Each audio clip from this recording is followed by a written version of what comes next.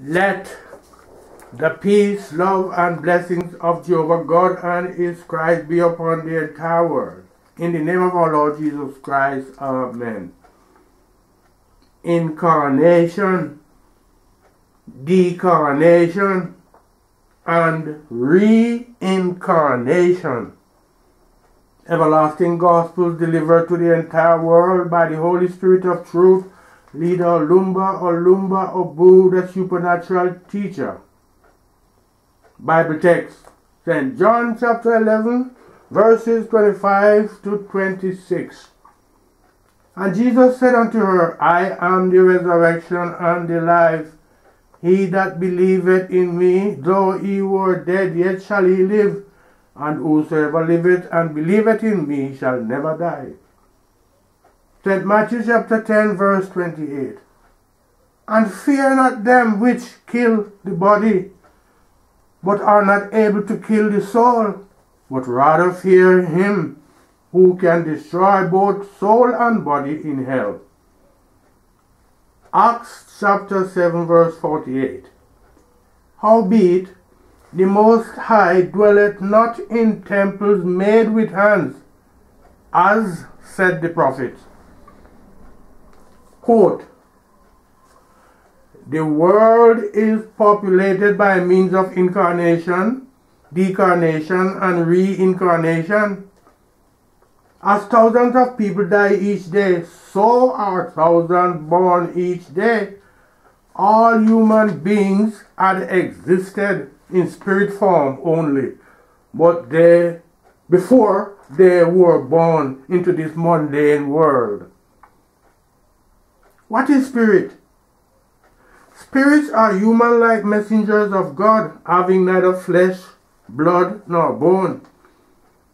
Spirits and angels are the same. Angels inhabit the celestial planes, while human beings inhabit the terrestrial plane. Man without the spirit is mute and negative. Without the spirit, man would be absolutely useless and worthless.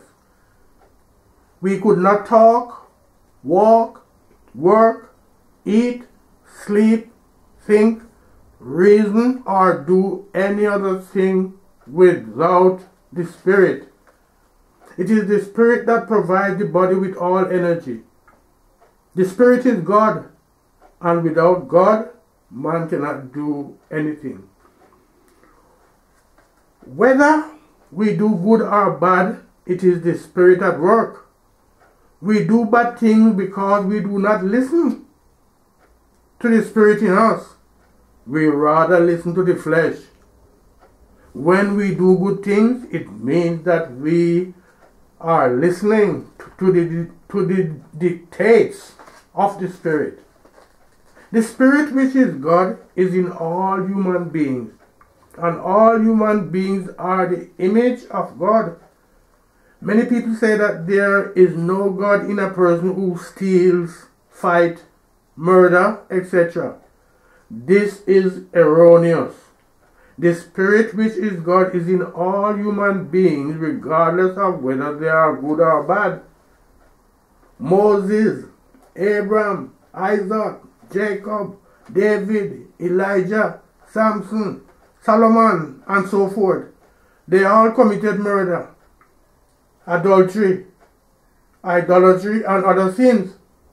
Are you saying that God was not in these great men? God is in all human beings, regardless of whether they are black, white, poor, wicked, or good. It is the spirit that does everything in the world.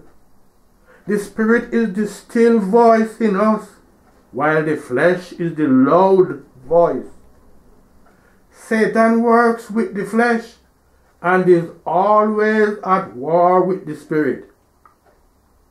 If a person decides to kill, fornicate, steal, etc., the spirit, which is God, will advise him not to do it, and also warn him of the consequences if he does it. Because of his greed, burning desire and lust. He refused to listen to the dictates of the Spirit, which is God, and then commit sins in order to satisfy the desires and lusts of the flesh, thus yielding to Satan. Incarnation. Man had existed in spirit form before he is born into this mundane world. The spirit becomes embodied in flesh, and the process is referred to as incarnation. Apart from Adam and Eve, all human beings are born through the womb of a woman. We are told that God formed man with the clay from the earth and breathed into his nostrils the breath of life. The significance of that breath is that God dwelt inside Adam. Adam was the house of God, and so all human beings are the house of God.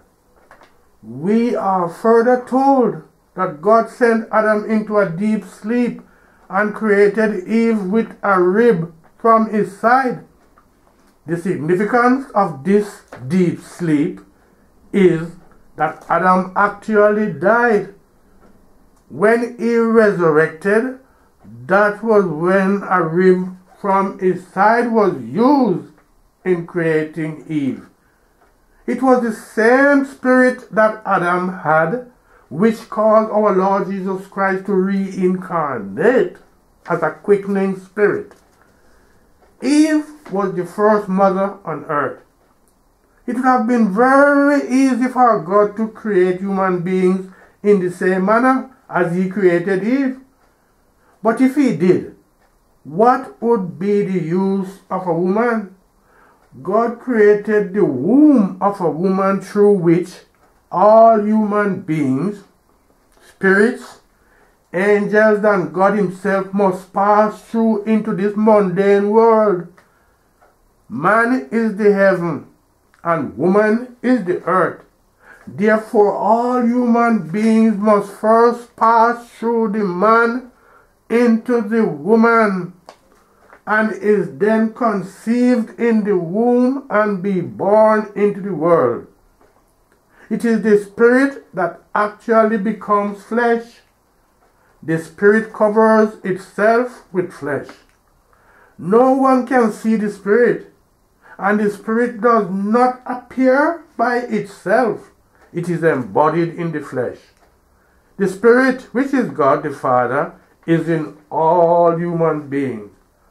That is why no one can see God, the Spirit. No human being would go out naked, and so the Spirit would not appear on its own in this mundane world. It must first cover itself with flesh and then be born into the world as a human being. The Father is the creator and owner of all human beings, spirits, and angels. Every baby, born or unborn, is the replica of God. Since God created the womb of a woman for spirits, angels, and himself to pass through into the world, you can now realize what grievous sins human beings commit when they practice abortion, sterilization, and other forms of birth control. There is no place in the Bible where human beings are told to practice abortion and other forms of birth control, and God did not give man authority to prevent anyone from coming into the world. A baby conceived in the womb could be an angel or God himself. Remember how Pharaoh tried to kill the baby Moses and Herod tried to kill the baby Jesus? They destroyed many innocent children in the hope that they would kill Moses and our Lord Jesus Christ during their mass extermination of children. From these examples, you should realize that no one should practice these sins of abortion and birth control. These sins are murders. And this is how human beings are challenging God, who is the giver of all life. As the giver of all life, he is also the taker of all life. Therefore, everyone sent to earth by God has the right to exist until God takes away his or her life. De-Carnation. There is no death. The spirit becomes a human being by incarnation. After some time on earth, the spirit decarnates. That is to say, the spirit is extracted from the embodiment of the flesh. Our Lord Jesus Christ said, "Fear not him that destroy the body, but rather fear him that destroy both body and soul." There is a greater being that lives inside every human being. That is the spirit, which is God. The spiritual element or soul in man is indestructible. Since the spirit, which is God, dwells in man, it means that man does not die because God cannot die. What really happens is that the spirit is extracted from the body and is transferred to another place to perform another duty or assignment. The spirit comes out, leaving the body or house behind. It is just like a person that takes off his clothes, then walking away and leave them behind him. Many people believe that when a person dies, that is the end of that person. Others believe that after a person dies, he will not give account for all the sins he has committed when he was alive. This is erroneous because his spirit is still alive and have to account to God for the sins he committed while he was in the flesh. When our Lord Jesus Christ spoke about death, he is referring to his spirit. When the spirit is destroyed, that is the end of that person. That is why our Lord Jesus Christ said that we should not fear him who destroys the body, but rather fear him who can destroy both body and soul. He further said that he is the resurrection and the life. Anyone who believes in him, though he was dead, yet shall he live. Many people believe that when a person dies and is buried, it is the body and the spirit that is buried in the ground. It is only the body that is buried, but the spirit goes up to God to be given other duties. Since angels, spirits, and human beings are all messengers of God and servants and workers in his vineyard, which is the world. Many people claim that they build a church or a temple or a synagogue for God. How can one erect a building for God? And it is God who owns everything, including human beings. The scripture clearly states that God does not dwell in temples made with hands. Human beings are the temple of God. The way in which the spirit leaves the body is very sorrowful. The person may be shot with a gun, or stabbed with a knife, or a sword, a spear, or a machete, and so forth, or drowned in water, or killed in a motor accident, or hit by a tree or stone, or died from sickness, old age, etc. These are agents of evolution. The spirit is the life of the body. It is God who gives life, and it is God who takes life. All human beings are messengers of God, and man may be used for constructive or destructive purposes.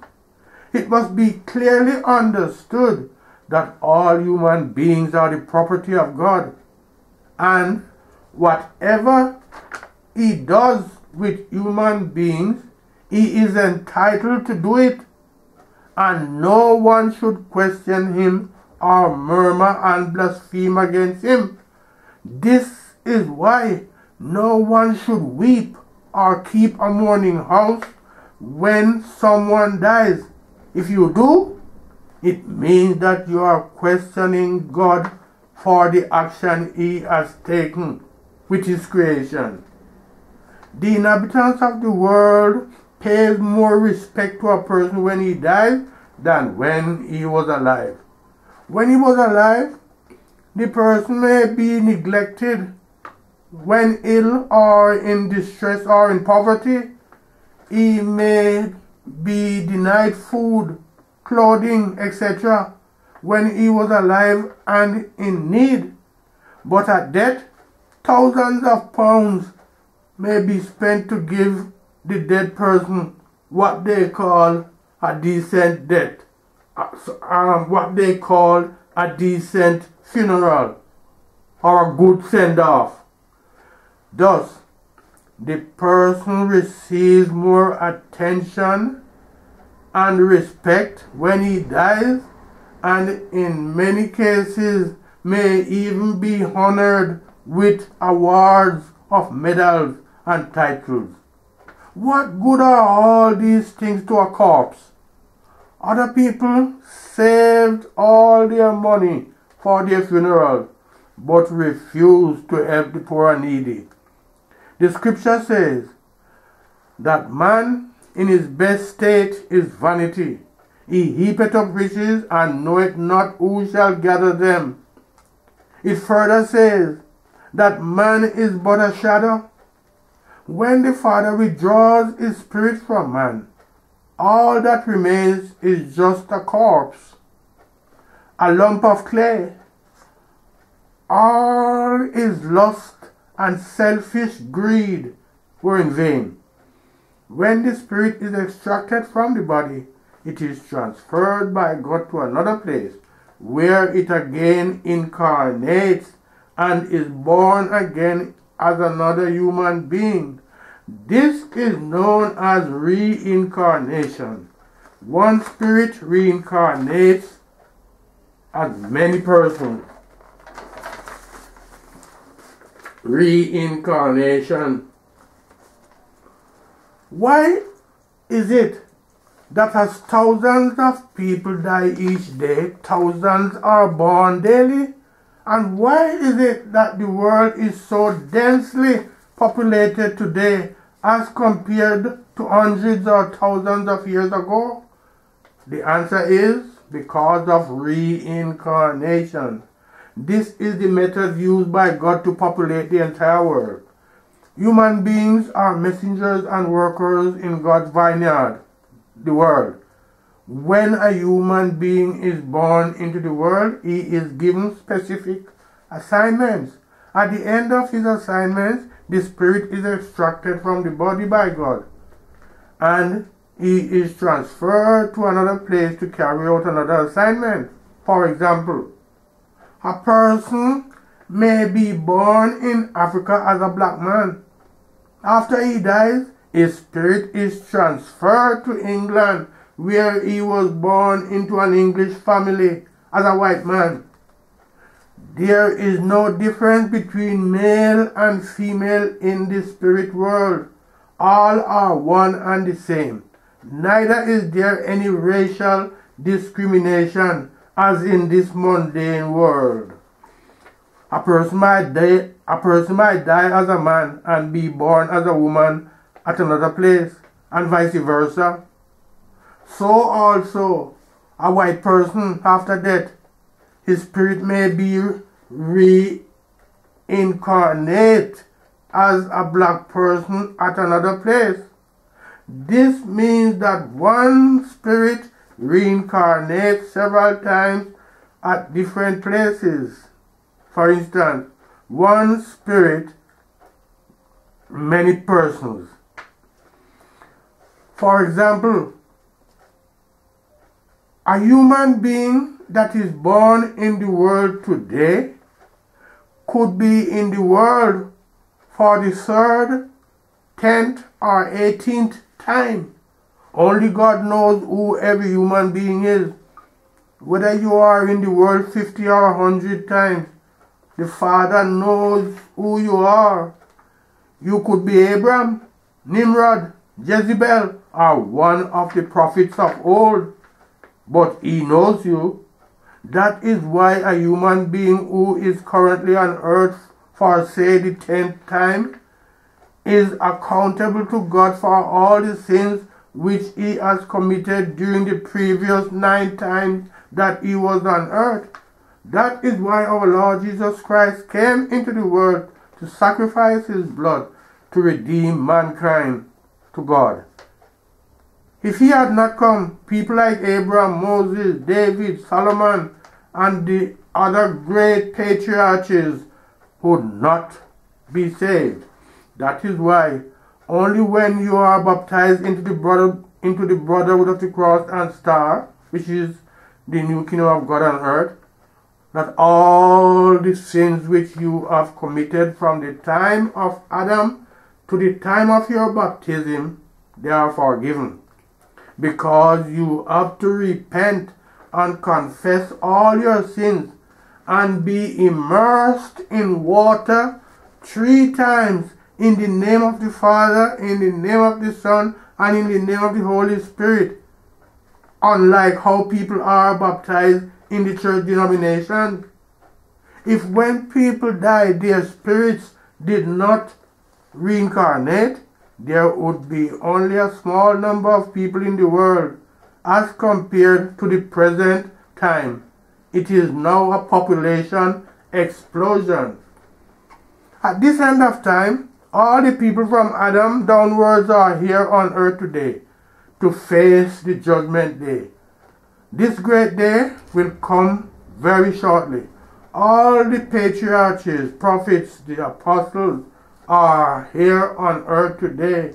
All the people of old are here. Jehovah God and His Christ and His heavenly host are now here on earth. And all what you see and hear happening in the world today are in preparation for the judgment day. That is why the primary teachings of our Lord Jesus Christ and the Holy Spirit of truth, now personified, is that we should love one another regardless of race, color, creed, or status in life. No one knows who the other human being is. A human being may be a prophet, angel, or God Himself. That is why we are warned to love ye one another. The scripture says to honor all men, love the brotherhood, fear God, and honor the king. The brotherhood is God, Christ, angels, human beings, and all things animate and inanimate. The animals and all the animate things are our brethren also. The commandment which says thou shalt not kill applies to all animals, birds, fishes, and other living things. Every animal on earth represents a human being. Every time an animal is killed, a human being dies at that particular moment in time. That is why Abel was killed by Cain soon after Abel, had killed the lamb. In this new kingdom of God, which is brotherhood of the cross and star, no one is allowed to kill even a fly or a mosquito or ant. All human beings must return to that first love that existed in the Garden of Eden, where human beings, animals, birds, fishes, creeping things, and plants live together in love. When a human being returns to spirit form, God can send him to carry out certain assignments in the animal, in the birds kingdom, the fish kingdom, or the plant kingdoms. For example, a spirit may be called Michael in the spirit world. By incarnation, he is now known as Christopher on the planet Earth. Christopher, after spending a time on Earth, dies, and his spirit reincarnates as an elephant in the animal kingdom and is called Betsy. After a time, Betsy dies, and her spirit becomes a tree in the forest and is known as Yukon. After a number of years, Yukon the tree was cut down by man, and the spirit returns again to the spirit world as Michael. Even prominent trees represents human beings. That is why when a prominent tree in a village falls down, a prominent person in that village dies. All what is happening in the world today is the fulfillment of the word of God. Our Lord Jesus Christ said, and those who kill with the sword will be killed by the sword. This statement of our Lord Jesus Christ applies to everything. If you do good, you can expect good to be done to you. If you do evil, you must also expect evil to be done to you. Those who take delight in waging war against other people and kill with guns, swords, machetes, bombs, and so forth will be killed by these implements. If you discriminate, hate, and kill people because of their race, color, or creed, these things will also happen to you. It may not happen to you in this present life, but when you are reincarnated, you will experience these things. This applies to people who practice abortion and abandon their babies, those who steal, tell lies, or deny people of food, clothes, etc. The Bible says that whatever you sow, that shall you reap. A person who slaughters animals may become an animal when his spirit is reincarnated, so that he also will be slaughtered like animals that he had killed. This is why we should not eat meat or fish, because it is our brethren that we are eating.